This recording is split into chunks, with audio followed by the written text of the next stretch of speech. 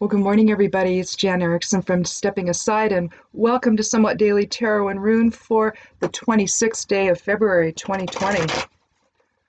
Well, we have an 8 energy, so a higher sense of leadership, a higher awareness of things, more awareness of the greater picture, instead of simply a more narrow focus. The 8's about practical matters. It's about the god Tyr. I think Tiwa is one of the runes in the 17th rune, actually, an 8 energy of the Elder Futhark. So, there you're talking the spiritual warrior within. So it's that level of leadership and that level of awareness where you're willing to be the spiritual warrior for not just yourself, but for others, to speak truth to power and to set things right. Most everything is the same today as it was yesterday. Still, we're in Mercury retrograde. So again, communications can be affected of all kinds. But allow the perception to loosen, if you would. Whatever you think you know, question it. Just sort of let the focus on all of that soften a little bit during this time. And don't hold so fast to beliefs.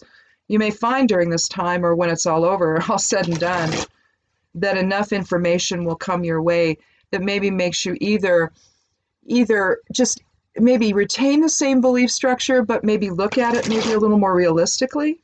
Something like that is going to happen here, I think, with this latest Mercury retrograde. Again, Moon's still where it was, first house Pisces. That's going to move throughout the day, but it's going to remain in, or not Pisces, I'm sorry, Aries. It's going to remain in Aries. So, beginning new projects, and with the extra energy, you might, get a little impatient. So try to be aware of that and guard against that. Sun still 12th house Pisces, everything happening the same way there.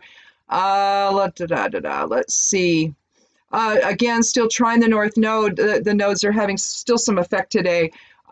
Someone new could enter your life today that supports your progress, because you may feel a little bit thwarted. Mercury has got some newer aspects today from yesterday. Still 12th house Pisces. Intuition is still high. Inward focus is still recommended, but you might feel like you can't make any progress today. There's a semi-square with Venus, and so balance just may feel off. It could have to do with how we interact with others too, so that may be involved with that, given that it is Mercury, and it is retrograde. So some of that relationships might just be a little bit affected. You can't really, if you're involved in a group type of a project or some type of group or relationship involvement in something, it might just not flow as well today. Sextile Mars, a decision may need to be made though, and you may need to be assertive. There may be some leadership called for, but again, things might be not as carved in stone as you think they are, and so just be aware of that. Again, loosen your perception, loosen that hold, and allow for maybe just another viewpoint to come in and another perspective to inform. Let's see. Mars, 10th house, Capricorn, ambition still strong, and a change in career could still be happening. That's been going on since the first of the year, or maybe since the end of December, maybe of last year. I've been seeing a lot of career-oriented things happening. And the opposition between Mars and the North Node, though, that's still in effect. It's still strong right now, and a change in direction is definitely necessary. So that's why all this, you can either be stymied by Mercury retrograde, or you can make it work for you. And I just say, why not make it work for you? Witches do this all the time in magic. Some days are not as favorable as others for magic. Sometimes the moon's not right. Sometimes there's a weird aspect in the sky. If you go so far as to look at that before you decide what you're going to do and when you're going to do it, because you want to make sure you have the best time available. So all of the energies are supporting you in your endeavor. Well, if something isn't, you can always shore it up with something else to offset the impact. And that's all I'm really saying. Work with the Mercury retrograde in a way that puts you in control of it instead of it in control of you. The same issue with Uranus, same issue with Saturn, reassessment of relationships, same issue with Uranus, the semi-square with Neptune. It may lessen a little bit in the afternoon today in terms of intensity, but, you know, maybe some of the truth that we've been ignoring, the underlying con that's being played, maybe we're starting to wake up to that. Maybe we're just it's just becoming too difficult to ignore it any longer. Maybe why that's lessening, although it may just sort of, you know, ebb and flow throughout the day. I don't know. I haven't paid that much attention to it. I just know that we have a chance now with a trine with the South Node in Uranus for our true purpose to be revealed. And we just need to be aware that sometimes things happen behind the scenes that manipulate us and make us believe things. You know, to say we're experiencing one right now where, you know, those in the government are saying, oh yes, including the guy in the Oval Office, oh yeah, you know, the coronavirus, no big deal. Yeah, it is. Yeah, it's a big deal. Now, it may be that people get through it, you know, but at the same time, you know, without too much happening in this country, but I doubt it. I mean, it's a virus. It's new. We aren't ready for this. And because they took away the pandemic control group and they fired them 2 years ago, then that's, you know, we don't have anybody there. All of the liaisons with the different agencies, the CIA, the National Security, the National Security team, all of those people, no more liaisons. They fired them as well, as if somehow this just isn't important.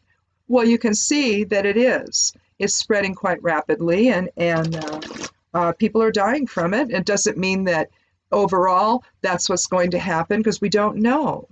A lot of it's going to depend on how healthy you are, I suppose, just like any kind of flu. The flu is dangerous. It is. It's dangerous. And we're just, you know, our immune systems are often compromised, and, you know, a lot of not particularly well people around. So, you know, you worry that we're not going to be able to, our immune systems won't be able to fight these things off without help, you know. So if you feel like you got to go get if you haven't had a flu shot and that's what you want to do, then go do it. You know, just do it, and don't become confused. This is serious times right now, because as the CDC has indicated, it's not about if, it's when. And we unfortunately have people in positions of authority over us now who are as clueless as they come and make all the wrong decisions. They make decisions that, I mean, can you imagine letting, you know, a dozen people come back on a plane filled with 300 passengers and not tell them that they could be carriers? Who does that? How stupid. It's not just, you know, the sad part is it's not just stupid, it's not just stupidity, it's criminal. I mean, can you imagine when if all this turns out if it turns out badly, the lawsuits? Oh my goodness. Yeah, this is bad. So just the fact that we don't have anybody there that can actually make the right decisions. That's the worst of this. So you have a con in play, that we're supposed to believe that we can put our faith and trust in these people, and we can't. And I know that it's always been true to some extent, no matter who's there, you know, that you're going to have nonsense go on. But the level of it this go round, yeah, this isn't good. So anyway, the cards have been showing it, the astrology's been showing it. So again, you know, make Mercury retrograde work for you and loosen the bonds you have towards your own perception about things. Allow some of that to just give yourself a chance to rethink it. You know, just rethink everything and make sure that you're really on the right track. It might need a little adjustment. So in any event, let's go ahead and take our first 3 cards and see if it's going to go ahead and support all this, or if it's going to be the outlier today. So.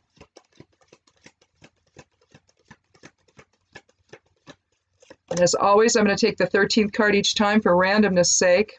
I did not have to go to jury duty today, although there is court today. I just wasn't, my number didn't come up. So we have an 8 energy, or an 8 numerology for strength, major arcana card. We're getting at least one a day. It's very rare when we don't. Oftentimes we get two. When we get three, we really don't need to take a fourth card. And I think I did three last week. I started to write all these down so I can go back and look. I really need to have it in a master sheet I can keep right here, though. I've put it down in a planner. So that's over there. So I don't have it right in front of me, so I can't refer to it. So best laid plans need to be modified a little.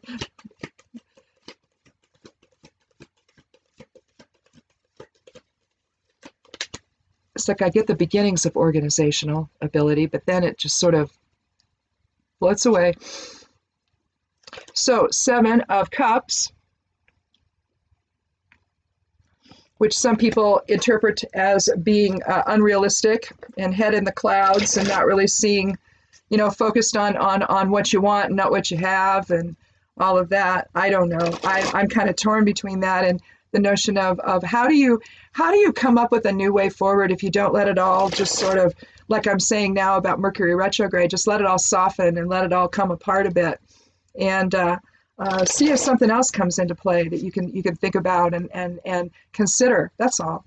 If you don't allow yourself to dream, how do you know where to go in the future? How do you plan? How do you ever come up with something new? You could be thinking about the silliest thing and something will come to you. So why wouldn't you do this? It's just always seems like such a negative interpretation, and I just don't buy that. So but we'll hang on to it just in case. It's not that it can't be that, because clearly if we have that many tarot people talking about it that way, then and interpreting it that way, then it must be that for some people. So we'll keep it in the back of our minds.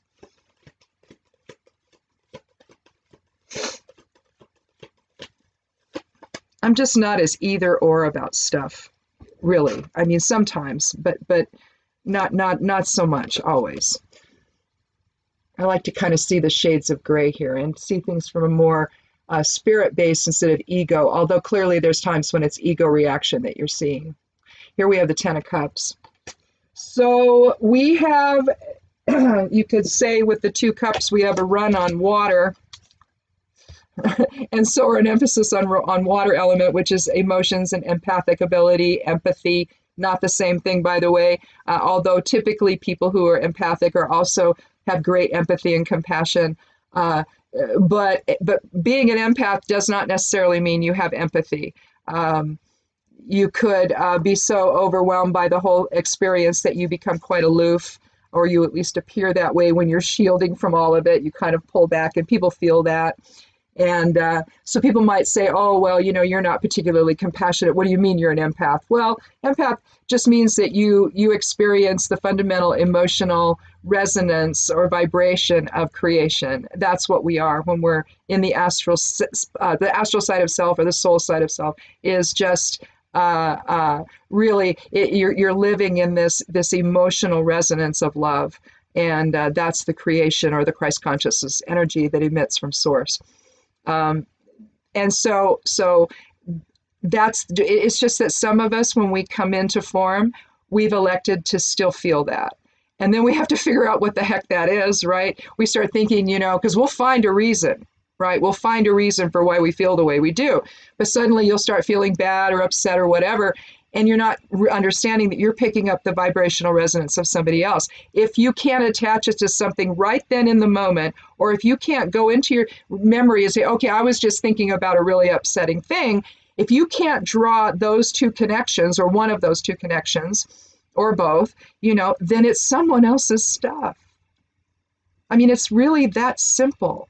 And so basically, whether this is a reading today for empaths because emotions are getting a little bit crazy out there, especially closer to the election, it could be we're having to deal with a lot of disparate, weird, single-minded focuses. If you're online at all, that's a tough one. It's going to take the strength, the 8th here, to, I think, get through it. But it's also going to take that type of strength to understand that you need to maybe pull your focus back. In fact, your happiness may depend on it. So number-wise, and I can't do this in my head.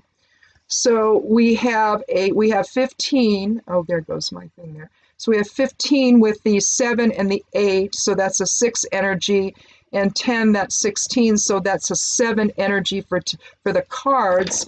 And so basically we're talking about bringing things into balance emotionally so that we can then move forward in strength and harmony and less reactive. In other words, having the reaction come from spirit, so it's not a reaction at all. It's creation energy versus reaction energy. Think, the ego is really all about reacting, and that's the part that we need to stay out of. And right now, it just seems like the strength to choose a new way, to let go of that which no longer serves. That's a very difficult thing for people. We tend to stay stuck in these patterns because they really don't serve us. But it's so difficult to let them go. Maybe the energy about them is so familiar, right, that you stay within it. So maybe if you have an energy growing up that is filled with conflict, perhaps you choose a partner that you can then play that conflict out some more with.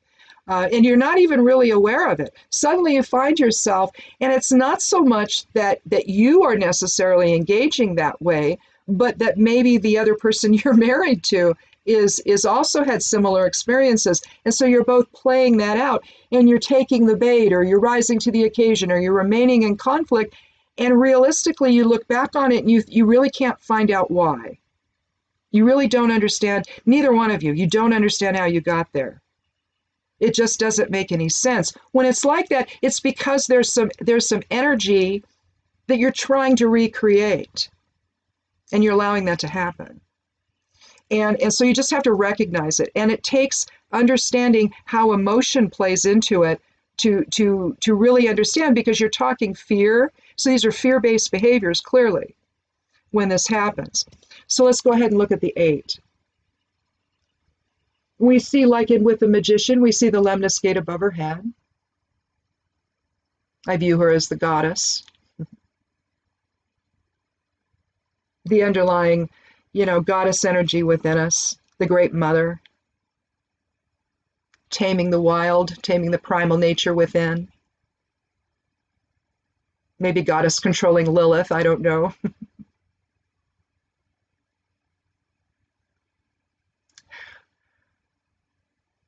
But we see that the lion just loves her, doesn't he?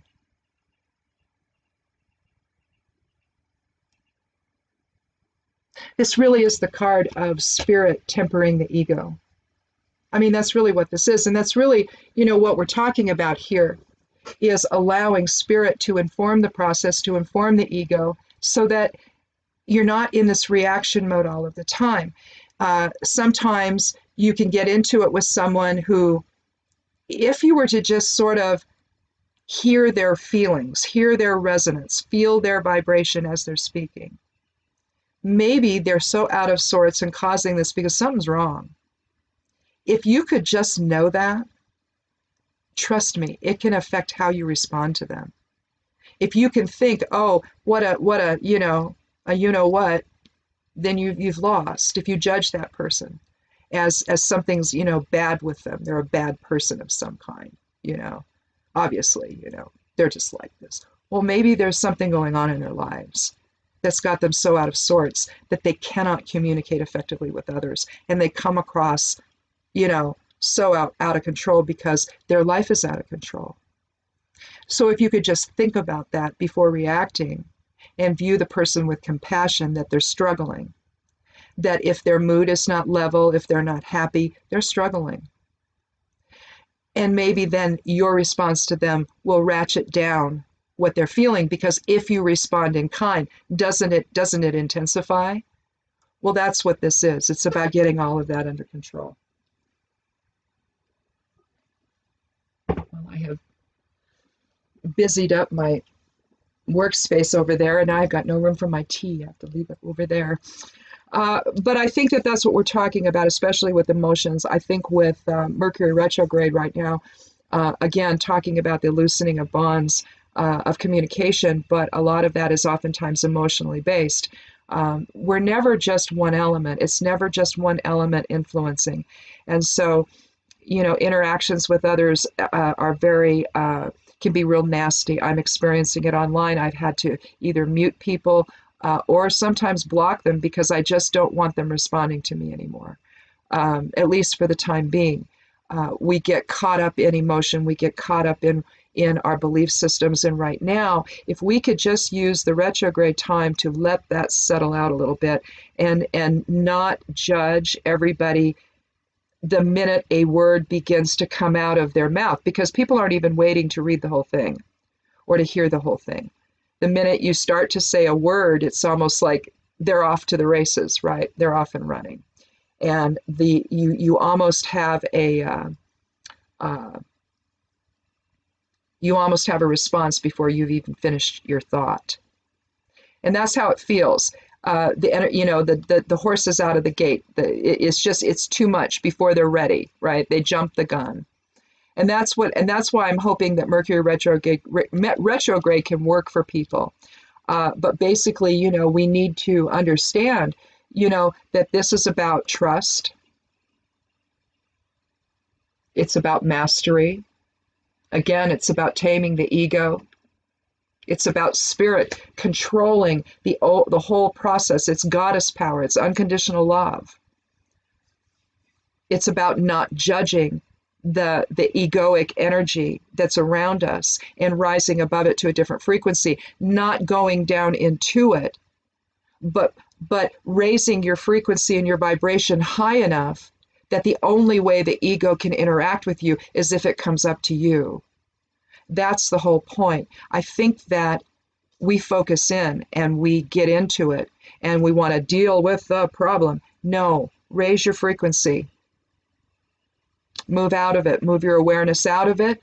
Get your frequency high. Give it no more attention. If it's real, then it's going to come and find you and you're going to be able to transmute it into something better.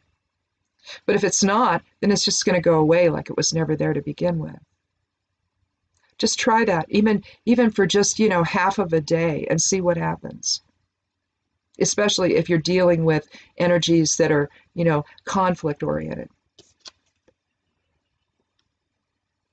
Now, I think that the reason why this is viewed the way that it is, it's just that it's different in other decks. Okay, it is. It's just how you can see this in non-traditional decks sort of opens your eyes to other possibilities with it. But because of the sketchy brown clouds, we think that it's about being unrealistic, that we're focused on things that are unattainable. But I say, why? Why would you ever think that they're unattainable?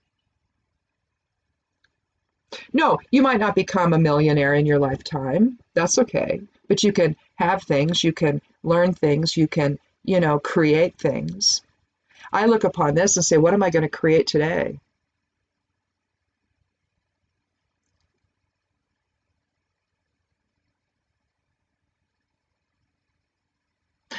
The issue here is things are so disparate, aren't they?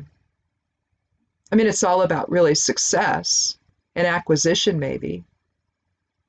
Or it could just be scattered emotions, scattered dreams, dreaming things that don't make any sense, that aren't even remotely realistic. But again, if you don't, how do you achieve anything?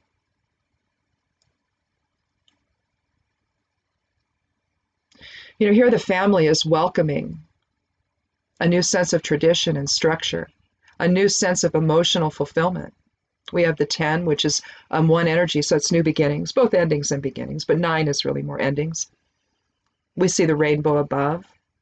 We see the emotions all in place, aren't they? All shining down upon us, all in alignment, all in balance, all integrating together in a way that brings hope to the situation. You see the demarcation line here. They're excited to move on into their new future together. The kids are dancing. And mom and dad are raising their arms and welcoming their new life. Things have finally come into place for them. And they have with a focus on spirit, The cycle of life, that lemniscate above, the cycle of life is bringing them into that position where, if we keep our resonance high, if we keep our focus lofty, if we keep our focus on emotionally fulfilling, on spiritually fulfilling, intellectually fulfilling, then our will has a better chance to follow and to manifest all of that. But if all of that is centered upon the ego, you're not going to have this. Mom and dad are not going to be united. The kids are not going to be dancing because one of the parents is going to be off doing something else, their own thing, and not really taking care of the family. It's almost like I would see these people I would know that along the way that when my kids were growing up, that you wonder, well, why did you have kids? If you're going to be out doing things with your friends, if you're never going to be home, if you're never going to set boundaries for them, why did you have kids? Because I think some of them just wanted small friends. I don't think that they really wanted, because when I was a parent, when I became a parent, that's when the time began where parents decided they wanted to be their kids' friends. No, never do that. The level of entitlement you're going to create with those kids is going to be massive. It's going to be unrestrained. You can't do that. Kids have to know that there's a parent, that there's an authority, and that it's all not simply about what the child wants to do and how can we make that happen. No, sometimes there's just times you can't. When we raised our kids, I believe that my children needed to have a voice in their circumstances, right? They should be able to, at times anyway, especially as they got older, well, what would you like to do? What do you want to see happen here? And it was either going to happen or it wasn't. But we had to be in agreement with it. Because the bottom line is we were the final, authority. And so if it was no, it's no. But we listened to what they had to say. We gave them fair hearing, in other words. So that's one thing. But at the end of the day, mom and dad have to be willing to make the hard decisions.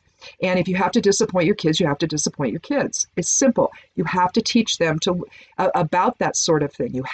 They have to understand that life is not always going to go their way, and they have to learn to cope with that, right? I don't know why that happened. It's like they just shirked their whole responsibilities, and the impact it had, on other people's kids was profound. Until we pulled them out of school and started homeschooling, and that I just said, oh, the heck with that noise. That was ridiculous. But the bottom line here, and I think that this really has to do with, I'm not going to take a fourth card or a third card. Yeah, a fourth card. I'm not going to do that. I think what I'm going to do is go ahead and take the rune. But I think that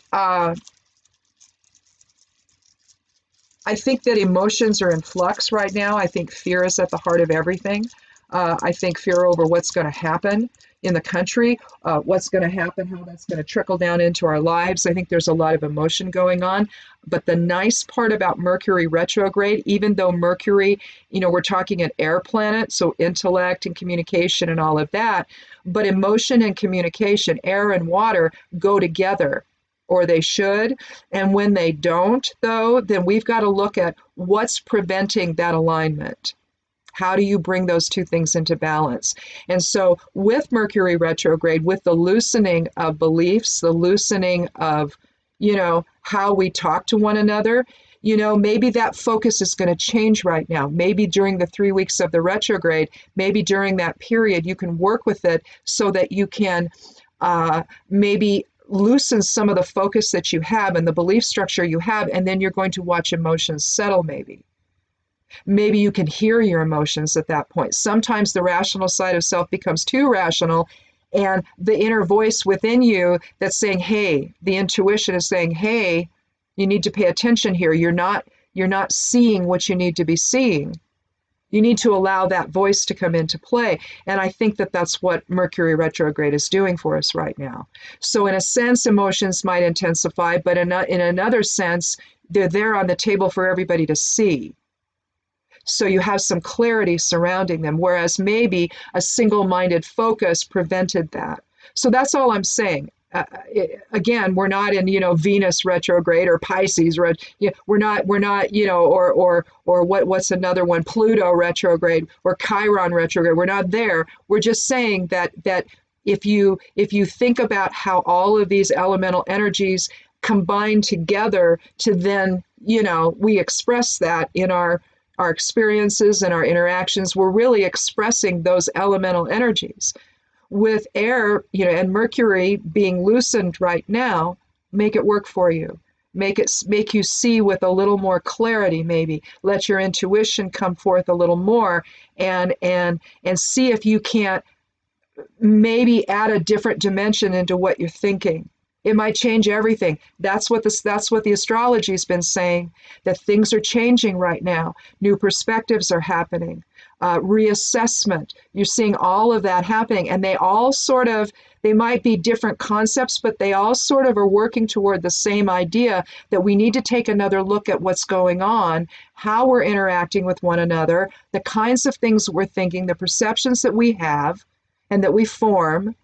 How rigid are they? And were they really indicative of something temporary, or are they more long-lasting? And I suspect that this is all temporary, and that we just got caught up in a particular focus or a particular path, and now it's time to change directions. That's so strong in the chart that I have to think that that's what this, and if we work with Mercury retrograde, we might be able to have a bigger impact that way and get things going in a better direction.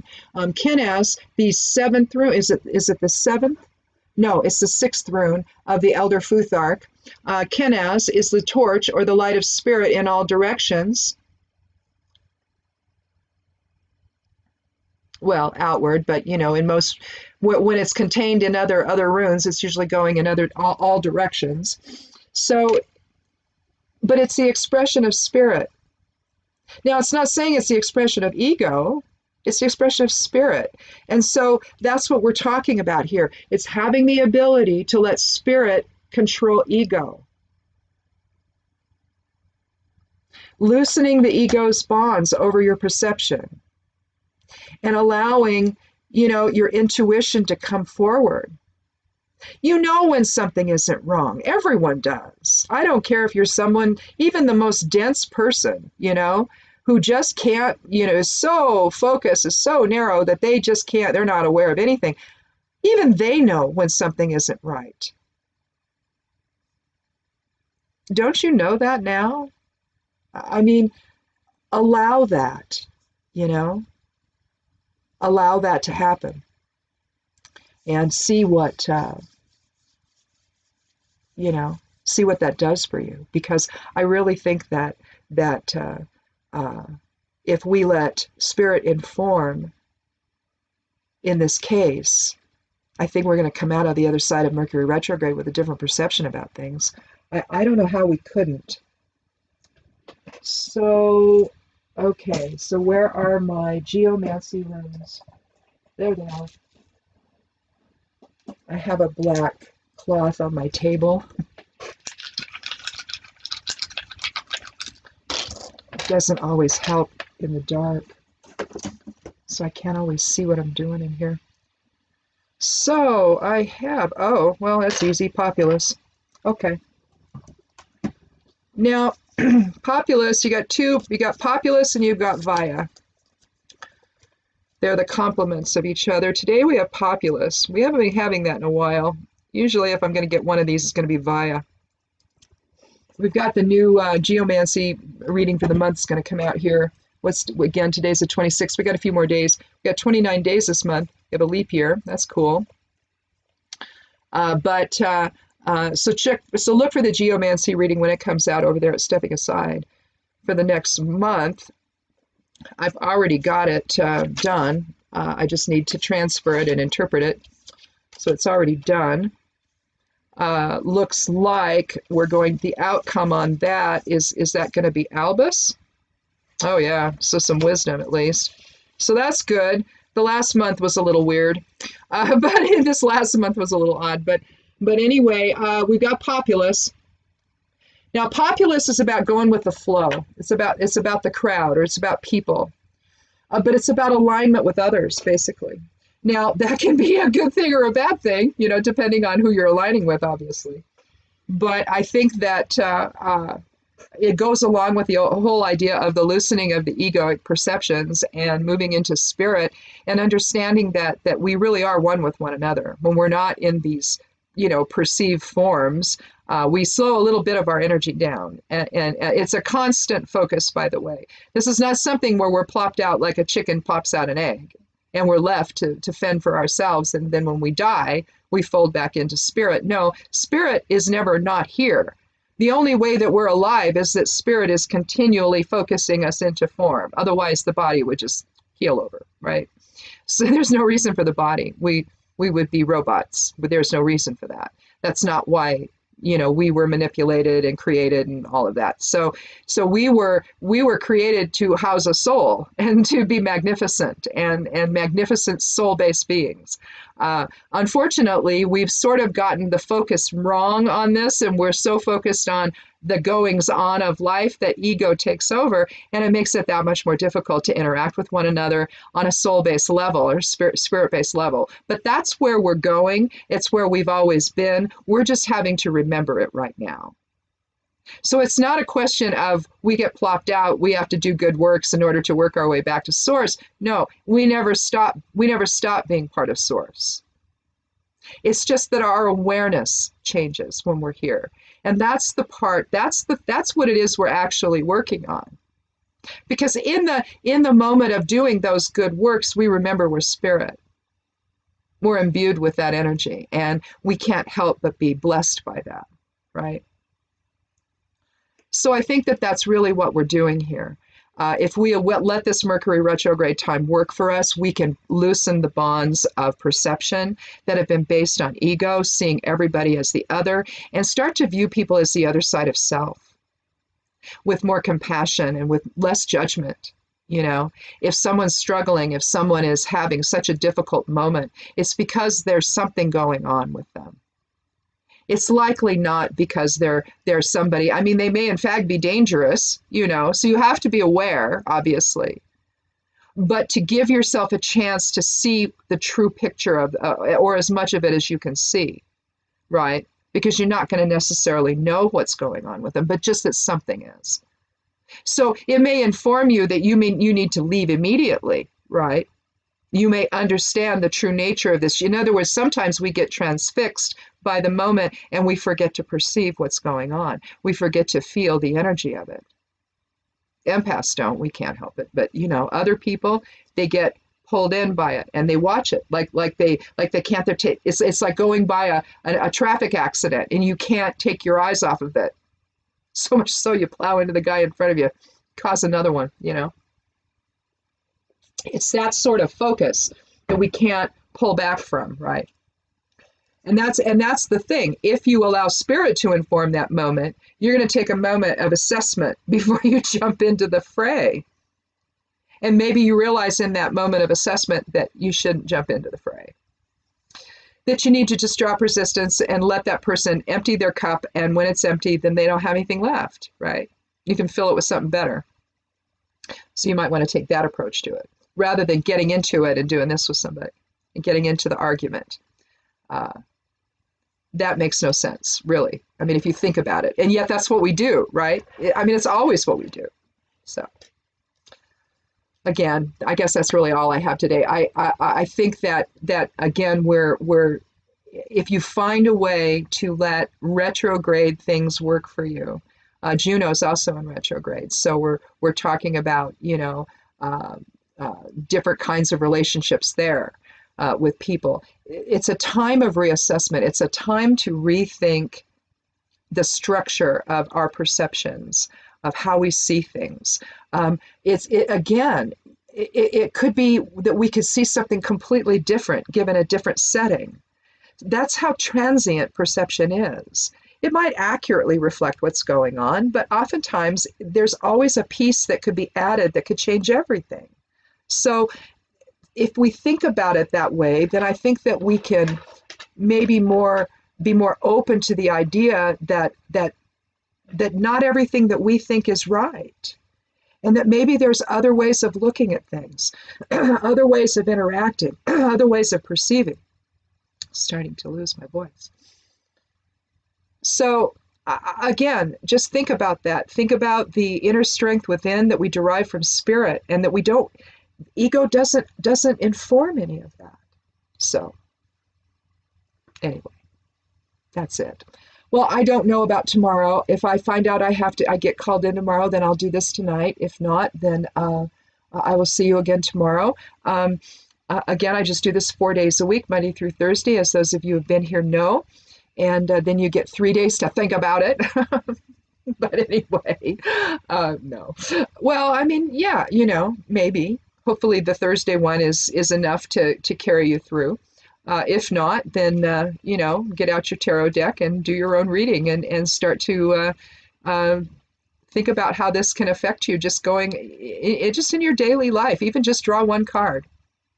And all you have to do is, if you draw one card, shuffle your deck, draw one card, and then just think about the message throughout the day, and see how it can just inform maybe how you see things. That's all this really is about, just considering other ways of experiencing life. So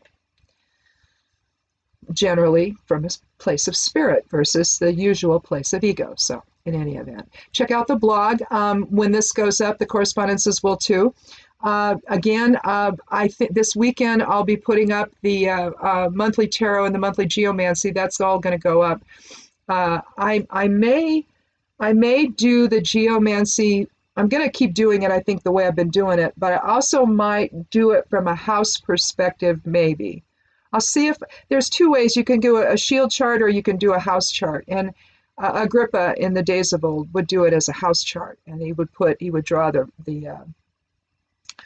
geomancy runes out, and he would he would just put them in the houses, and he would interpret them that way based on house information. But I don't know. We'll see. I don't know. I always want to expand it into everything else, and then it gets extraordinarily complicated, and then I don't know what I'm doing. So I do it this other way because I think it lends itself better to the monthly reading, if you will. The weekly Rune and Moon will also go up this weekend for next week, and that's an interesting thing. So check that out. There'll be possibly a newsletter. I don't know. It just depends on how I can get all this together because of the jury duty thing. It really, whether you go or not, it totally messes everything up. So it's like you have to think about too many other things. So anyway, also stay safe with the coronavirus. We don't know how it's going to happen in this country. We know that it will, but we just don't know how. We don't know how widespread or how bad it's going to be. So again, do whatever you can do. Wash your hands. The masks may have some effect, but I wouldn't depend on them. So make sure that, if you're going out and about, if you see people coughing, get out of there. I don't know what else you do. Get something over your face, but so you don't breathe any of it in. Be responsible. If you are ill, don't go out if you can possibly help it. If you do, try to protect everyone else from you. But you can always do online shopping now. You can have things delivered.